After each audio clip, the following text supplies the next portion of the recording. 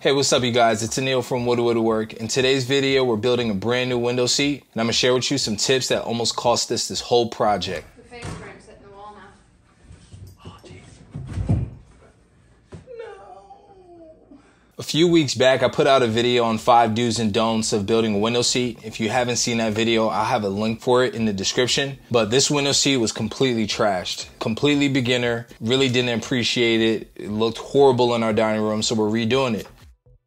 Of course, with every project, you start by ripping your materials. We went down to our local lumberyard, Peach State, to pick up the material. Everything is rough cut, and then we take it to the table saw to rip it to its final dimensions. That way we can get everything as square as possible.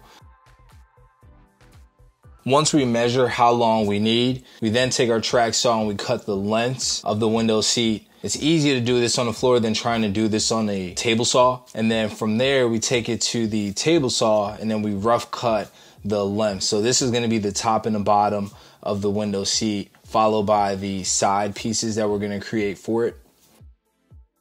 All I'm doing here is just cutting the plywood in half so it's in manageable sections. This is going to be the side walls, the side partitions for the drawer boxes. So I'm just cutting them 4 foot and then we take those back to the table saw. Here, Sam is just planing some 2x4s. These are going to be used for the base.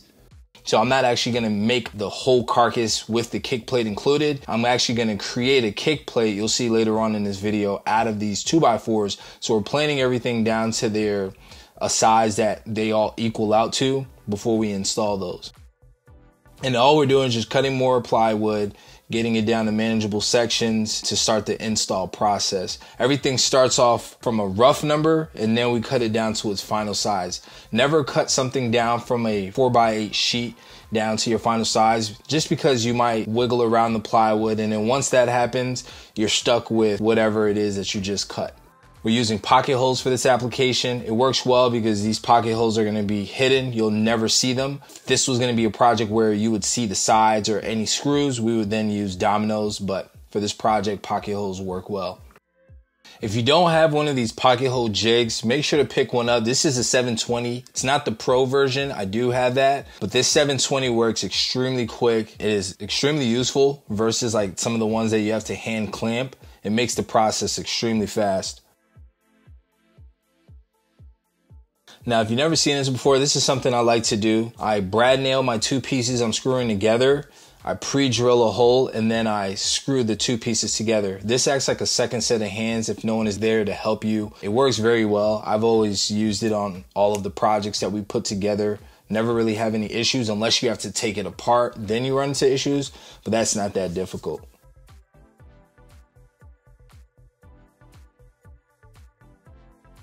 Now, I thought this was funny. You see that quick close-up? I'm gonna capture everybody's like facial expressions when they're just like resting, not thinking. That was mine. But I'm catching everybody. Yeah, no one's safe. And then here, what we're doing is now we're putting the partitions that's gonna create the drawer boxes. So that piece that Sam just placed right there is essentially a spacer that we use to just space out each section. That way we can build caught Sam. She got caught, right? And then once we have that piece in place, like I said, brad nail it in a couple spots, pre-drill your hole, and then screw it in place. We're using 1 1/4 inch screws because this is 3/4 inch material. Don't go bigger than that. Don't go smaller than that. 1 1/4 for 3/4 inch wood is kind of the go-to size. Also, if you don't have a countersink bit, definitely look into the one that's produced by Milwaukee. It has the pre-drill tip followed by the countersink bit attached to it. So it's like a 2-in-1 action. Instead of having to switch between 2 bits, you can get all of it done, the tapered as well as the pre-drilling hole. And we use this on all of our projects. Once the carcass is assembled, then we have to put a back plate on top of that. So instead of doing a dado, we just attach a plate to the back of it using brad nails and glue. This is going to be pressed up against the wall, so we never really have to worry about it falling off or someone pushing it out from behind,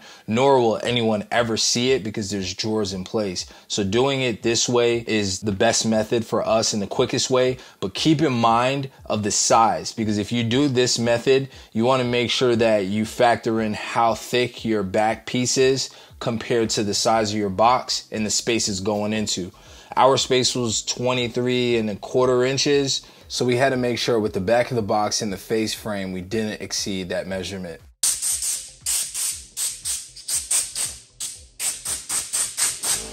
Now in the 5 do's and don'ts video, I mentioned formats of joinery when it comes to your face frames.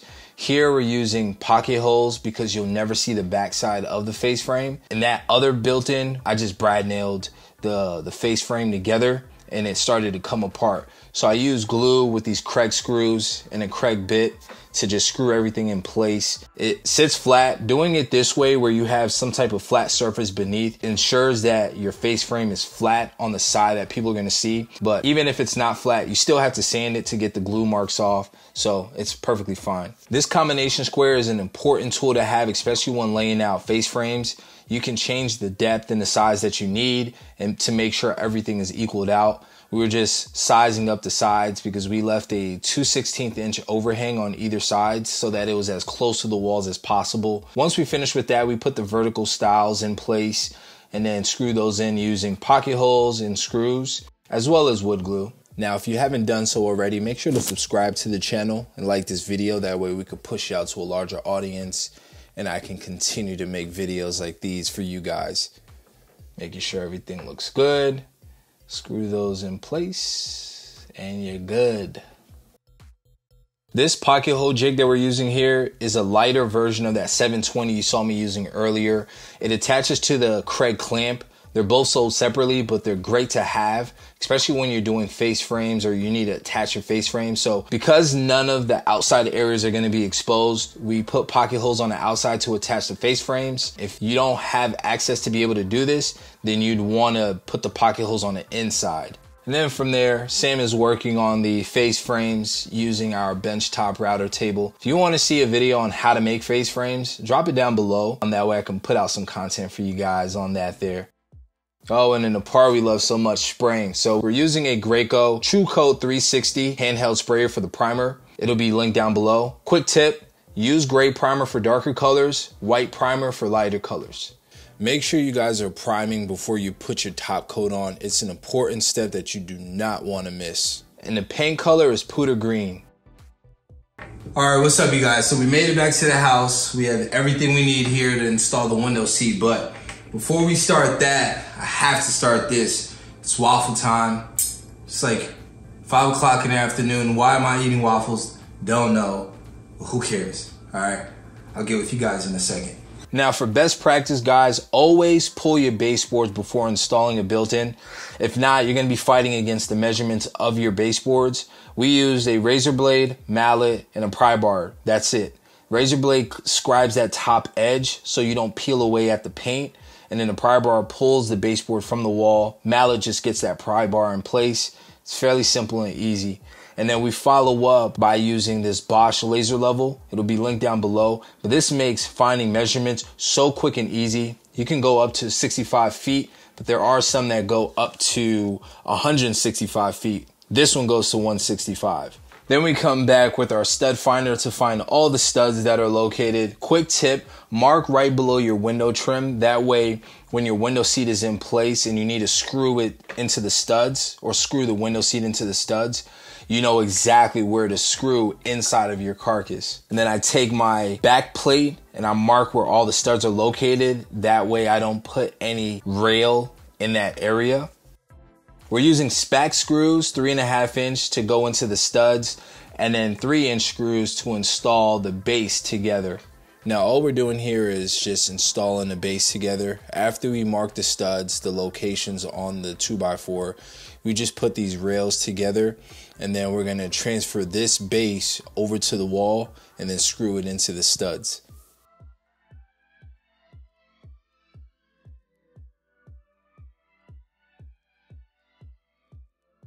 Here you can see I'm using those spack screws to install the base to the studs. I'm installing about 2 per stud and just working my way down the wall. And then once I have that in place, I put the front on to the base. I keep them separated, that way if there's not enough room for me to install the base to the studs, at least I have that area. And then I just screw this in from the front using those 3-inch construction screws. As you can see, it is easy peasy lemon squeezy.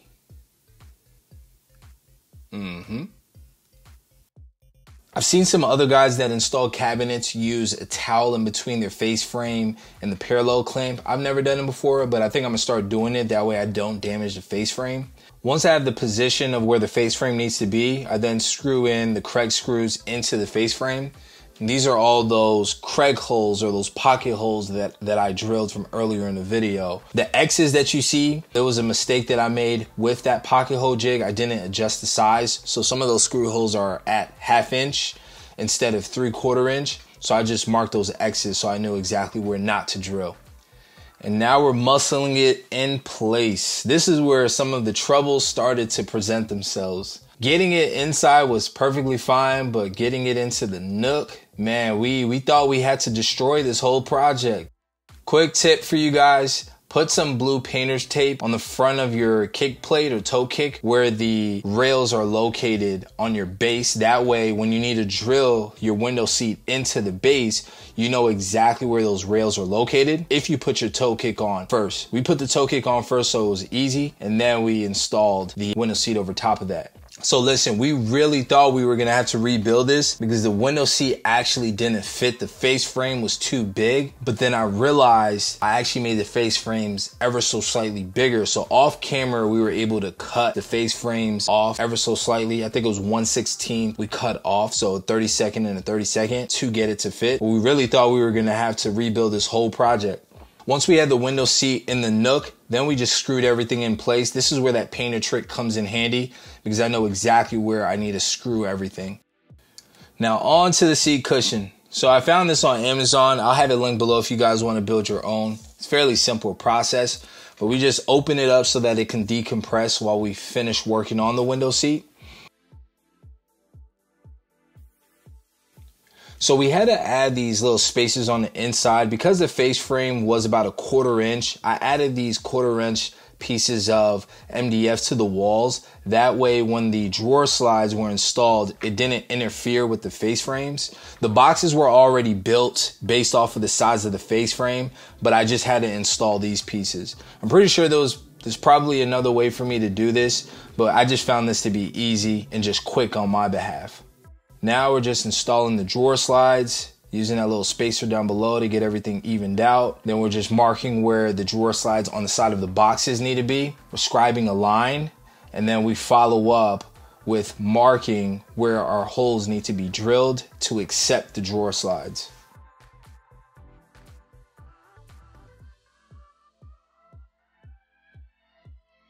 I used a flat surface and just pressed the front edge of the drawer slide so it sat flush with the front of the drawer, and then I screwed everything in place.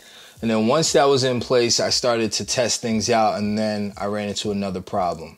For whatever reason, the box was a little too big. The other drawers, they slid open and closed with no problems. That one specifically gave me some issues. So I took the face frame or the front face and the back face off, and I just cut those down a 1/16 of an inch, and then it worked out perfectly. All right, you guys, so you know I got mad love for you. This product I'm using right here, don't buy it. It's complete trash. It's from Home Depot. It doesn't work. I use it on a project. The holes keep getting bigger and bigger, so the spacing never lines up over time. Just use some like scrap piece of material, measure things out, and then pre-drill your holes on that. That way you can throw it away and then redo it if you ever need to. So you don't need that tool from Home Depot. And then here I'm using the card trick, just grabbing some plain cards to get the spacing right. I even it out for both sides, and then I put the drawer front on to see where it sits. If I don't like where it sits, I just pull a couple cards out, and then once I have a good spacing, I brad nail around where the hardware is gonna go, because as you can see from the other hardware, it hides around that hole, and that way it keeps the drawer front onto the drawer box. So when I pull it out, it doesn't fall out of place. Those few brad nails, they're not gonna hurt the project. They're small, they won't come out the back, but it just holds things in place and makes it easier. I know you guys are digging my fork trick. Bon appetit. I got my trusty assistant, little Rayleigh, helping me out here. She's holding the little screws in place for me.